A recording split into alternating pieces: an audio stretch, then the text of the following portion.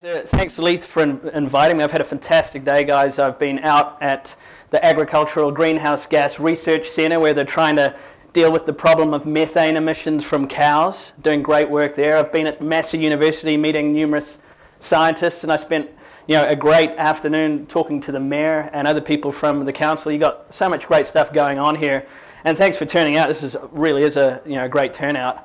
And I get the sense, looking around the room, that most of you were around and maybe doing business on this day nearly 25 years ago. Does anyone have any idea what significant thing happened in New Zealand on this day? A few other things were going on. Like a Prayer by Madonna went to #1 in New Zealand. Urban Hoagland and Heidi Parkinen went into the bush near Thames, and this was the day that people said, hey, they haven't come out yet, and started looking for them. A bit grim. Anything else that went down in the history books that might be significant? The first email? Close. Sorry? Sorta, in a sense. This was the day that the New Zealand internet was switched on. April 16, 1989. So I've just written a piece for the Listener, which is coming out a little bit belatedly, but about the 25th anniversary. And we saw in March the 25th anniversary of the web with Tim Berners-Lee at the CERN Centre in Switzerland. Came up with the protocols that link web pages together, that basically the internet and the World Wide Web relies on now for us to surf around it. But on that day in 1989, this guy, John Holker, was sitting in his office at Waikato University. He'd been sent this modem. That's John there on the left, and Andy Linton, a guy from Victoria University. These were the guys who were crucial to getting the internet going in New Zealand. And John had been sent this modem from NASA, and they didn't even send a manual. They said, don't touch any of the settings on this. Just plug the damn thing in and try and ping us in the US, and we'll see if it works. So John was on his own, and he figured out that without the manual it wasn't going to work. There was something that wasn't working, so he unscrewed the lid, and he pulled out this chip, and he accidentally bent the pin on the chip. So he called up the guys from NASA, and he said, look, I've got a problem here. I've got a bent pin and potentially a broken modem. And they said, well, it's going to take 6 weeks by the time it gets back to the US for us to send you another modem. Why don't you just try and bend the pin back and plug it in and see what happens? And that's exactly what John did. And late that evening, he sent the first ping to the US internet backbone in California, and the ping came back. And that was really the start of the internet. It was a 9.6 kilobit per second connection. And some of you will remember connecting over a 9,600 baud modem to go to your bulletin boards or to send email.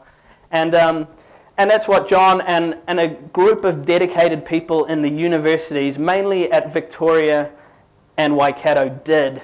And they did it in the face of stonewalling from bureaucracy, both in the universities and the DSIR as it was at the time, and particularly from the government. No leadership, no funding.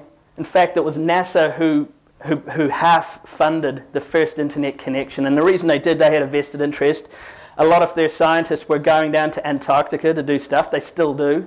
And there was a real effort in the 80s to monitor the levels of ozone over Antarctica. So they actually decommissioned the U-2 spy planes to measure the amount of ozone. So NASA had a lot of people in Christchurch overseeing this, and they wanted to get all of that information back to the US to analyze. And that's the real motivation for the internet getting underway, was that this big US body wanted to do it, and New Zealand actually did it before Australia, so we were leaders in that. But I think the two interesting things out of that is that it was leaders. This wasn't a top-down thing. This was a grassroots thing. All these people came together across the university system and went, wow, wouldn't it be great if we could email our colleagues in the UK and in Europe and the US? If we could, instead of them sending us tape drives with data on it to do our experiments, they could just send it over the network. So they just did it. They didn't ask for permission. They just barged their way through and used whatever resources they could. And the other thing is, a lot of people at the time were saying 9.6 kilobits per second. What the hell are we going to do with all of that capacity? No one knew what they'd fill it up with. And, you know, so people were going, no, 4.8 will do, you know. So, yeah, 2 lessons out of there. It comes from the grassroots, disruptive change like that, not from the establishment bureaucracy. They can hopefully help out and try not to obstruct you, but it is a grassroots thing, and you just don't know what's going to be used on these pipes. All you do know is that the internet means exponential change and growth and exponential disruption. And Dave's going to talk to you about, you know, what his business and others are doing to leverage that. Who would have thought, you know, just 2 weeks ago, Telecom released a flat rate 100 megabit per second connection for small businesses and home users for $139. This is how far we've come in 25 years. The fact that you can get that now, all the data you can eat. You know, this network is rolling out across the country. This is what Palmerston North's looking like. The dark blue is stuff where supposedly that fibre has been laid by Chorus and is available now to plug into, although I've heard some horror stories about that today. And the light areas are stuff that's coming by, I think, 2016. Now, it's not perfect. Yeah. I'll give an example. When I came back from the US, which was 2001, I had to pay $10,000 to get fibre into the building. Yeah. And I paid $2,000 a month for 50 gigabytes of data at 10 megabits. Wow. Yeah. So yeah, look, the barriers are so much lower, and people will probably groan at this because, you know, it is uneven. I'm in the centre of Wellington on Tory Street in Wellington, and I can't get fibre. There's some bizarre thing about apartment buildings where it's hard to get into. So fibre is spreading all around me, and I'm this little oasis of dark fibre, you know. So, and listening to what Leith is saying about all of those households probably out around here that don't even have internet. And what Chorus is saying is we're going to go to schools first, and the school is very welcome to turn that fibre connection into a wireless network to extend coverage out. So hopefully that will happen. It needs leadership both from the council and from the private sector and the education sector. That's, I think, the quickest way to get to those households who aren't even on these lit up areas. There's probably a bit of cynicism around Gigatown as well, and I think that's reasonably valid. You know, Chorus has, what's gone on there in the last 6 months or so has been a complete debacle. You know, we've got a listed company there that was set up to do a job that isn't fundamentally sustainable. The business model actually doesn't support it because the price of copper is being regulated down and down. It's becoming cheaper to stay on the old technology, and they knew this was going to happen. It's more expensive on the fibre technology. Why would you shift unless you can see the value of making that transition? And what New Zealand telcos and content providers haven't done yet, and I don't see too much change happening soon, is selling the value of moving to the fibre world. They've really let themselves down there. But fundamentally, I think you know, Gigatown is a good thing to get the conversation going. People like you to start talking about what do we want from connectivity in our city. And as I said, you know, I think the fundamental thing, as I was saying to the mayor today, is the more connectivity, the better. The more networked and connected cities are, the more innovative they are, the more prosperous they are. That's a proven fact. That's backed up by all the science. Back in 2002, I went to South Korea. I went for the World Cup at the time, which was great, FIFA World Cup. But I also got around all the telcos and fibre providers. In 2002, every apartment building in Seoul had 100 megabit per second connections flat rate. We were probably then, maybe I was getting 2 megabits per second ADSL, but you know, that was probably quite expensive at the time. And you know, this was before the rise of Samsung and LG.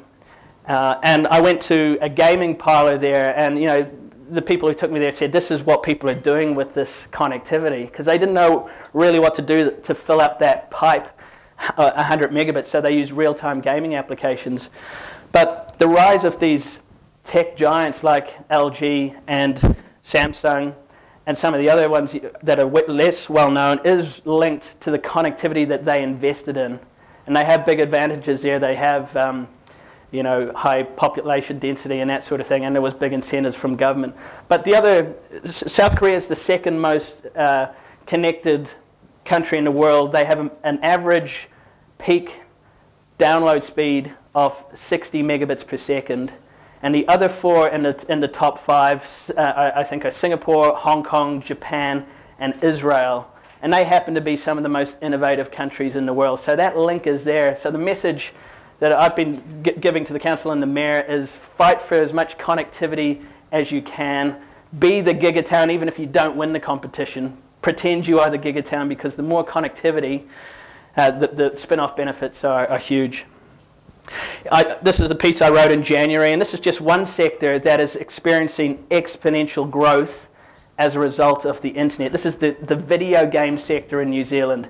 It grew 86% last year. It's tiny, it's only about $40 million a year, but it's growing massively, and it's not PlayStation and Xbox games, it's games that you can download from the App Store.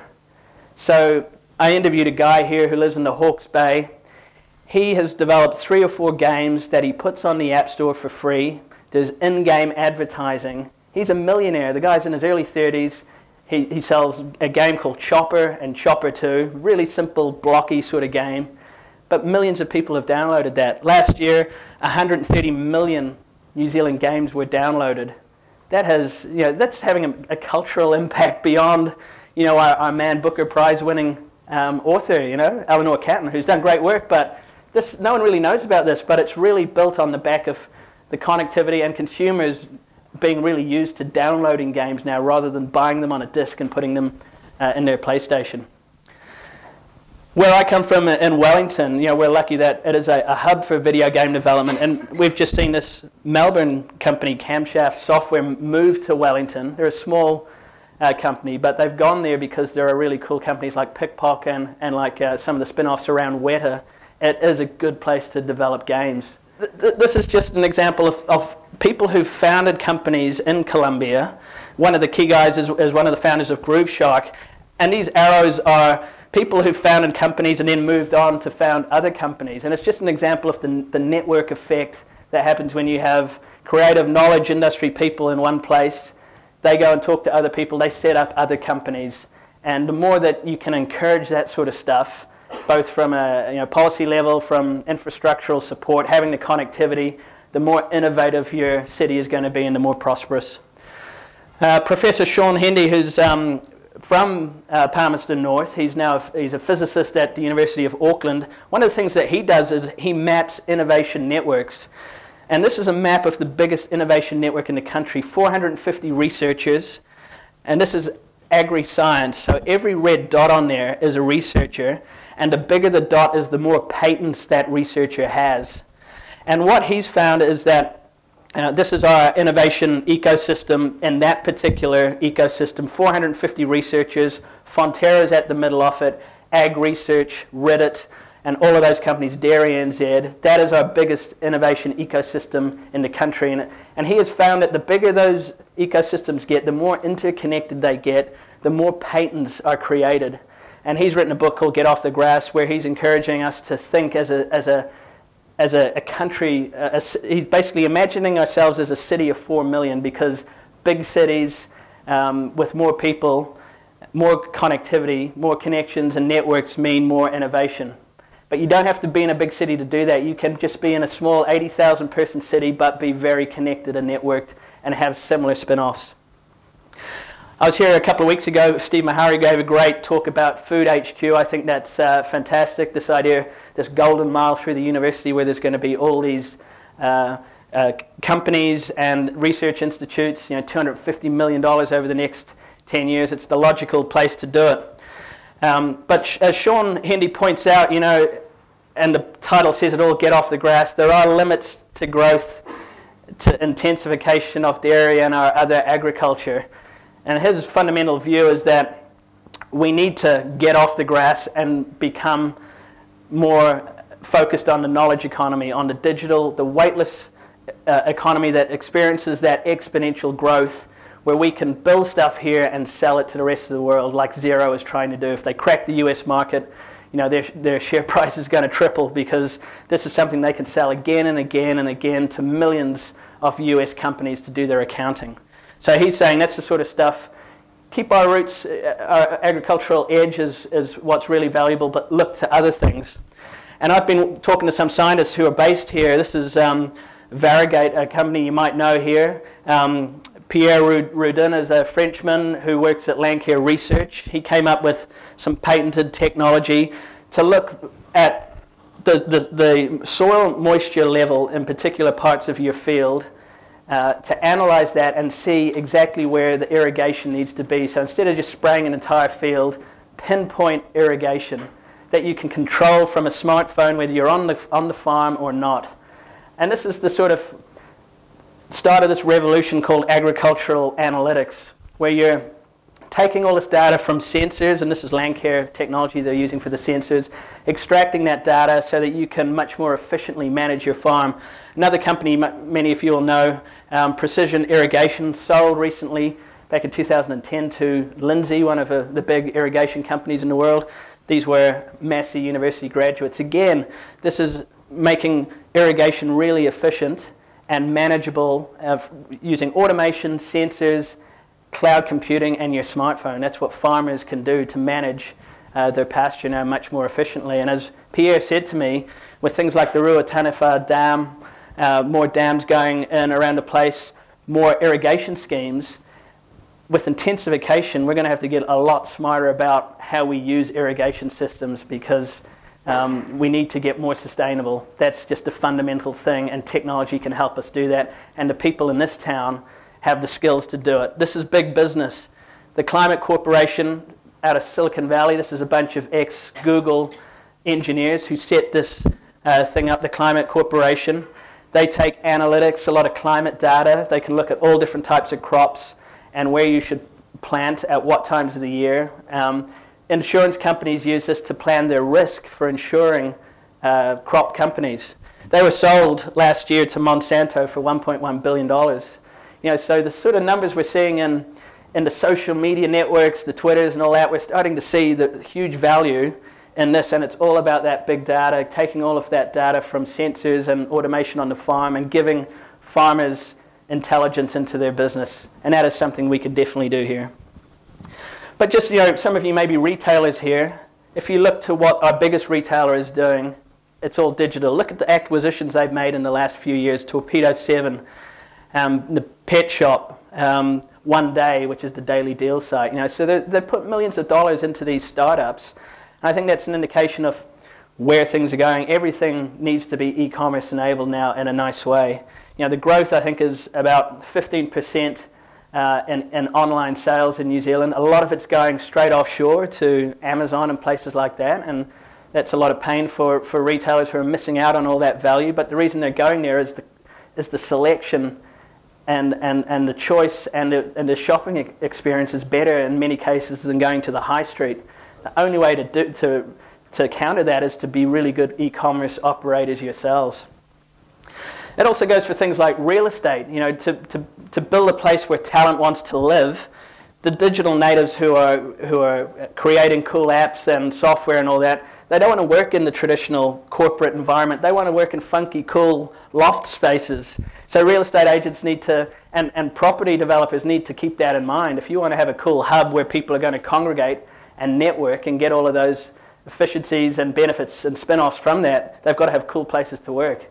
So this digital thing permeates every part of the economy and every sector, from commercial property through to retail.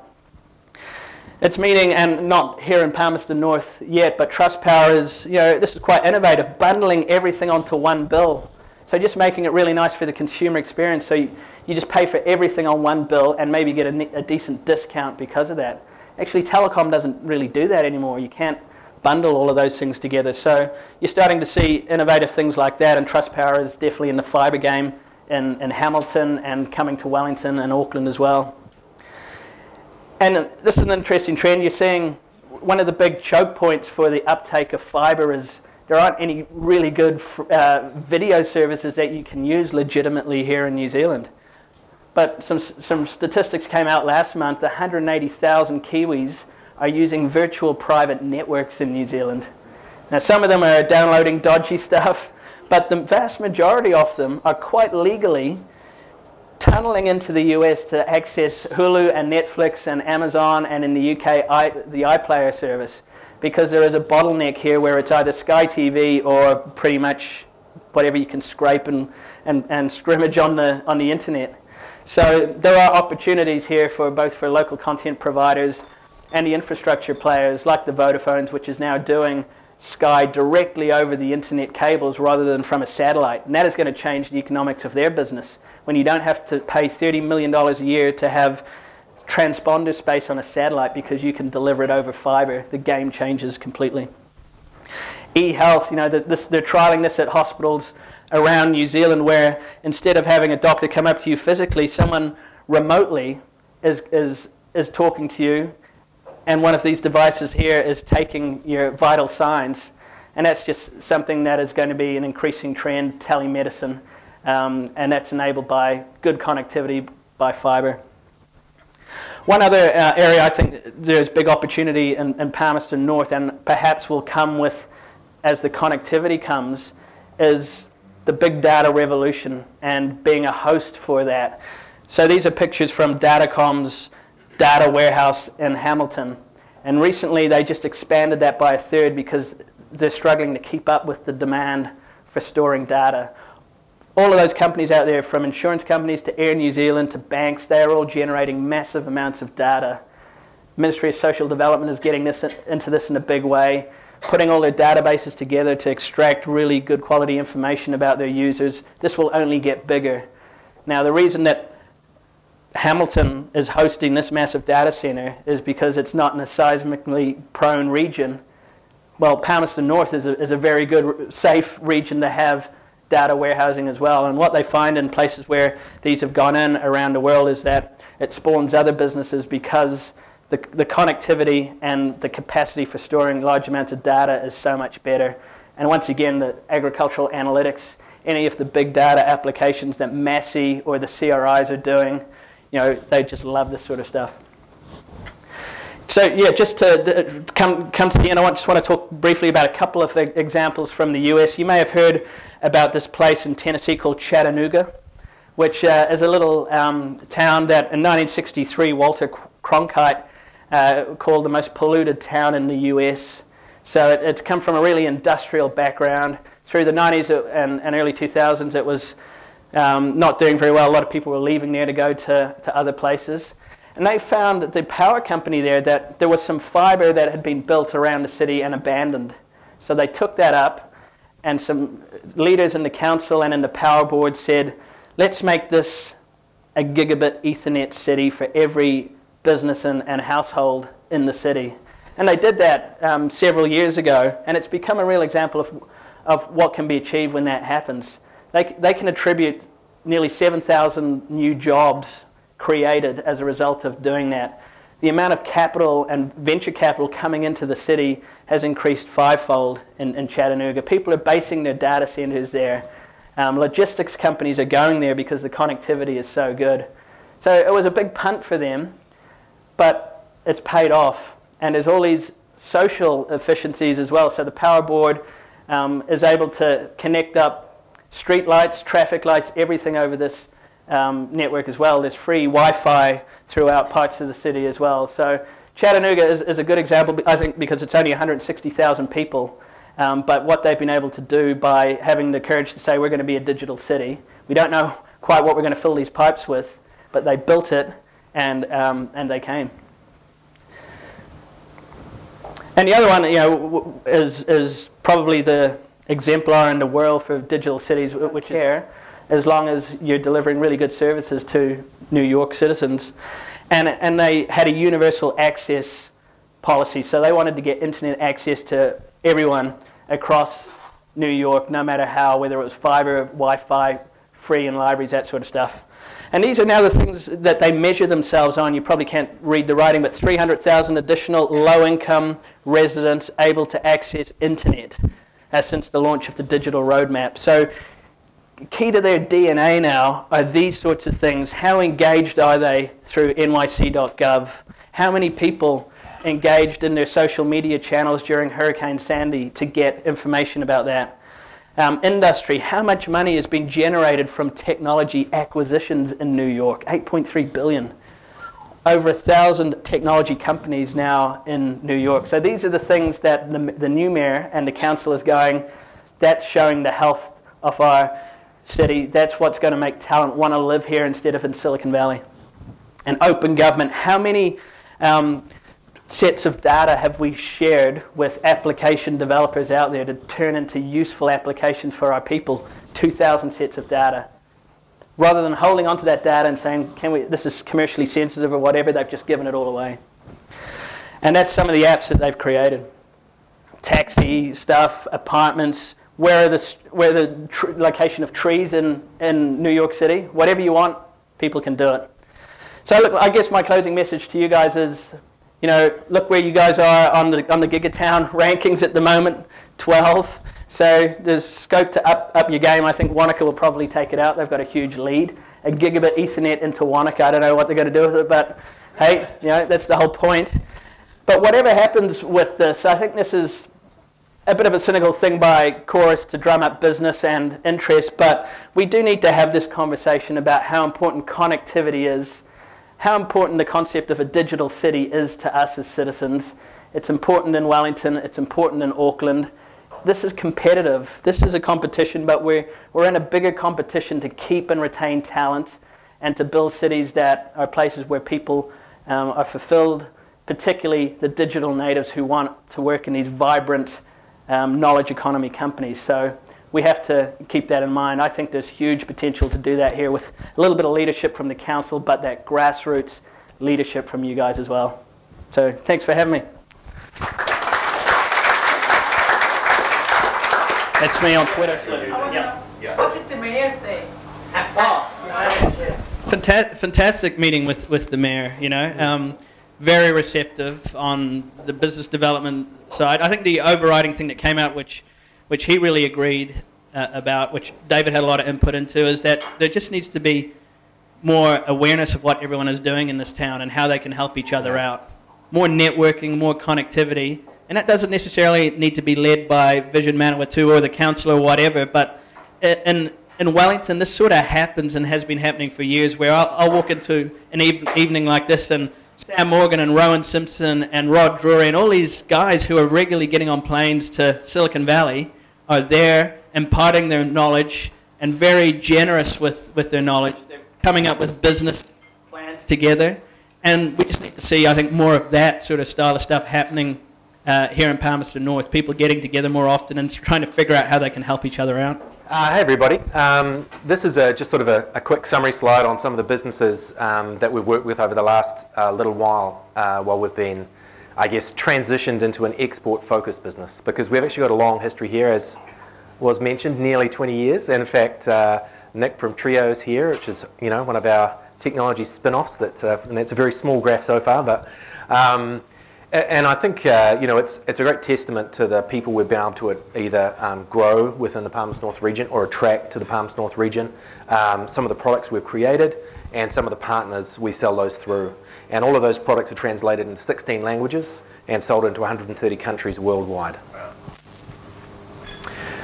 This is the new product which we're in the process of launching, and it's really extremely exciting for me. And I've been in the business a long time. In fact, I remember those days when the internet was being switched on and we were still trying to use prior protocols to HTTP, and we were trying to ping IP addresses, and HP would try and charge me for downloading files because they hadn't known quite how the internet worked back then.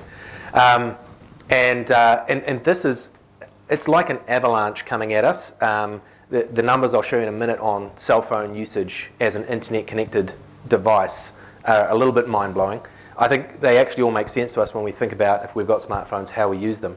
But this new technology, YouImagine, basically lets any designer code-free create their own apps for both desktop installation. So in this case, this is a kiosk. Did you choose that name because it's really easy to find on mobile? Well, actually, it's a very funny example, because we were talking with some Singaporean investors, and our current technology name was called Blaze. And we were saying, well, you imagine if we were having these big discussions and we were doing our terrible Kiwi run-on word problem we have. And they were saying, what is this word YouImagine you keep saying? And it was just us stringing together two parts of a word. So that became, what is now a very unique brand, but also very aspirational to what we're trying to do. And it really does, it will become a core part of our marketing strategy as well. So we're presenting something in front of people that, in this case up here, is tracking my hand in 3D, tracking my face, This example uses voice recognition. This was done in combination with Toyota New Zealand to show off the Lexus vehicle. The great thing is this was not just an in-store application, but it was also a take-home application. So you could have it on your phone, you could use augmented reality, and this actual case study here won the Gold Apex Award at the Digital Signage Expo in Las Vegas earlier this year in February. So it's a very exciting space we're moving into, and we couldn't be more excited, really. But most people don't know what augmented reality is. Well, it's an interesting problem because there are many technologies we work with that people don't know about yet. But one of the challenges is even knowing that those things exist doesn't help you. Because today, if you see a cool piece of augmented reality, then to find a vendor who's going to work with you, maybe you have to find someone in Jakarta and you have to decide are they a safe person to work with. So in the case of augmented reality, what we can do is I can hold up a phone or hold up a device, and then what it will do is it will recognize an image that's on the ground. So in this case, literally you put down a magazine in your driveway, you take your phone and you point it at that magazine, and what actually happens on your phone is you now see a new ISF 350 Lexus in your driveway. You can choose the color, and you can literally see the car, your house around it reflected in the windows of the car, and then you can share that photo on social networks like Facebook, which is a great example of social proof. Very aspirational, and then you get a free test drive, right? So, and it's those kind of things that really get advertising agencies excited. And if you look at the stats, so 80% of devices in 2013 shipped from mobile. That's getting much, much higher. 80% of the time that people spend on their devices is not browsing websites, it's using mobile apps. And 90% of the apps were free. So there's this huge rush towards getting your content, making it available on phones. And realistically, a lot of people aren't even aware it's happened yet, but it really has happened. This is some of the stats for building a native mobile app. So that's been a real challenge. People like Xero, which is obviously a website-based accounting system, have released a native app for the phone because to work on a phone, you really have to engage with all of the capabilities the phone has. It's not the same as using a mouse on a desktop. The same thing with Facebook. So Facebook was having a lot of problems with mobile. Not long after they launched, it was one of their really big problems. And since launching their native app, and now they've totally turned that part of their business around, and they're now very successful on mobile. And the reality is, if you want to have a great experience, it has to be with a native app. And if you look at the costs, however, it's very, very easy to be spending $60,000 and upwards, and that's no surprise. You need a project manager, you need some QA people, you need some developers. You probably need that whole thing duplicated because you're doing it on iOS or Android or Windows. You're probably outsourcing it offshore. We had a very interesting discussion at the big retail show in New York, where we were lucky enough to present with Intel, where a CEO of a very big advertising agency told us a story about a partner of theirs, a friend of his, in fact, who had just, as he put it, dropped £200,000 on an app for Valentine's Day, and he'd literally just got a text. And he just checked his phone and said, they're going to be 2 weeks late, the outsourcing firm we've used. There's nothing I can do about it. What's the point in having a Valentine's Day app when you're not hitting Valentine's Day, right? And as an executive, that's a very stressful situation because you can't make Bob and Jenny stay late and finish that because it's not under your control, it's being outsourced. So this is a real problem. There's a massive disconnect because, as you can see, everybody needs it, and at the moment it's still very expensive. And this is not that different to when we started our company back in 1996. In fact, I did a lot of consulting, well prior to that. And if you were to build an e-commerce site, that was a very, very leading edge thing to do, and you could easily spend $200,000 building an e-commerce site. And I'm sure you probably remember some of the money that many large New Zealand companies that have been mentioned already spent on big e-commerce systems that all failed because it was a really hard thing to do. And the reality is that needs to change, and that's what we're trying to do with Imagine. This is the development tools market, and we're going to take a slice of that, but what we think is that actually the market's much bigger because this is the market for developers to use it. We want everybody to be able to use it. Well, certainly designers to use it, because if you want something to look good, you still need to involve creative people and your marketing, your business people. I'm going to talk a little bit about some of the regional focus and some of the opportunities and challenges that come from working in a regional centre. I mean, we started very small, and it was a pretty hard thing to do to start an export business in Palmerston North, especially just out of university. So it was it's been a long road, and I think we've learned quite a few things. So. One of the first things I'd say is digital diversity. I mean, I think digital is the best opportunity to not be pigeonholed, and there's been discussions about should we all focus on the same area. I think there's huge opportunities to share knowledge, but I don't think we should be locking down what we're doing into a particular sector. I think the whole point of digital diversity is you can digitally enable any business, and it shouldn't need to be about technology anymore, in the sense that you don't have to learn how to do all the stuff under the hood. The point is that technology enables your business just like other things do. I mean, we don't consider it a strange thing that we have accounting packages now, but I can tell a story where we were integrating Mass University's e-procurement system with some of their vendors, and one of the suppliers who supplied musical instruments from the US still sent handwritten invoices that we had to scan. So we take things for granted once they've happened, but when you look today, you don't consider technology as something you should just have and not have to worry about.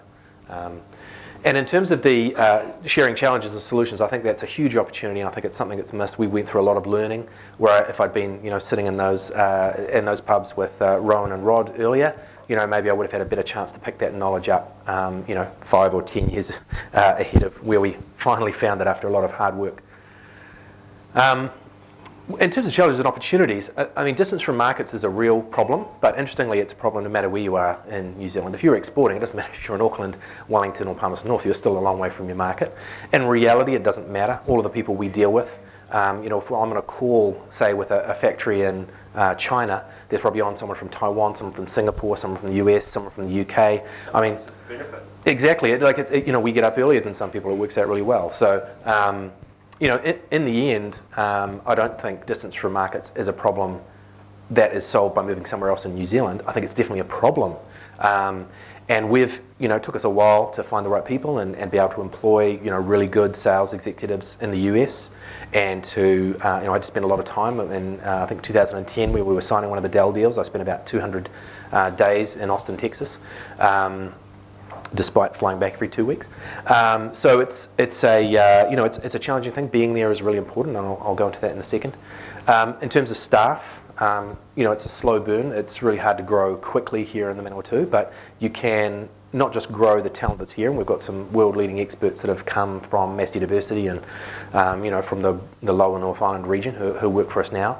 And we've also attracted people from places like the Ukraine or Japan, who've moved here for lifestyle reasons. They've got perhaps a little farming block, and in fact, when we talk to VCs in the Valley, we're looking to raise some capital at the moment.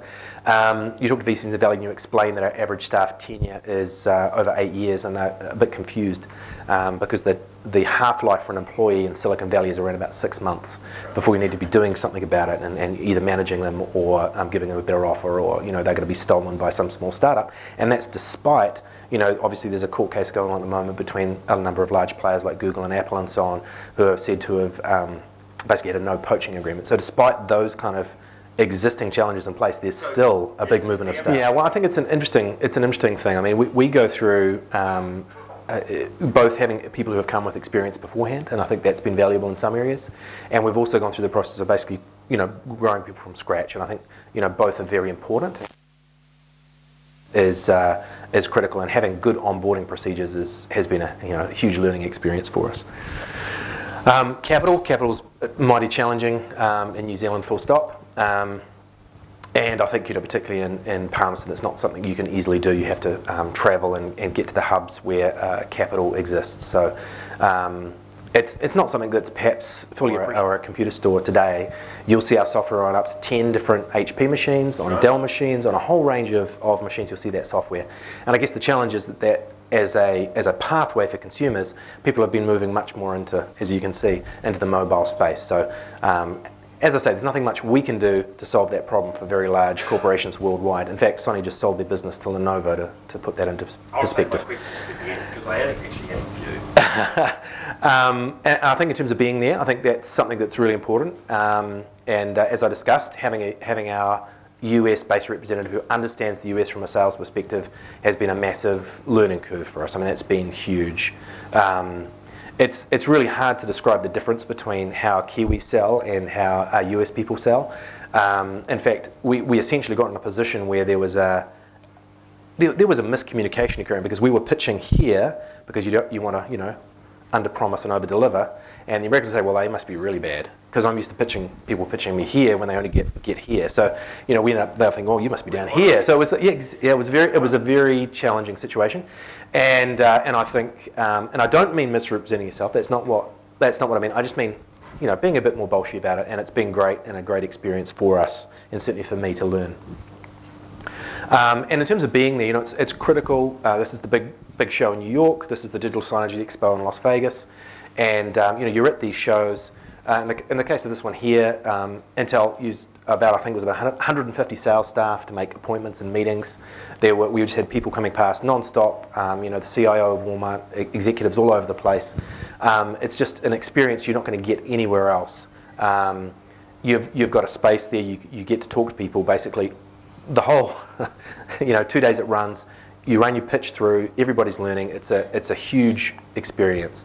And you know, the reality is, if we had come in ourselves, bought a little wee corner booth like most Kiwis currently do on the third floor down in the bottom right-hand corner, you get a totally different crowd of people coming to visit you. So you know, I think it's a great thing if you can figure out how to do it. So that partnering and using, you know, massive companies to help you get visibility has been a really important strategy for us.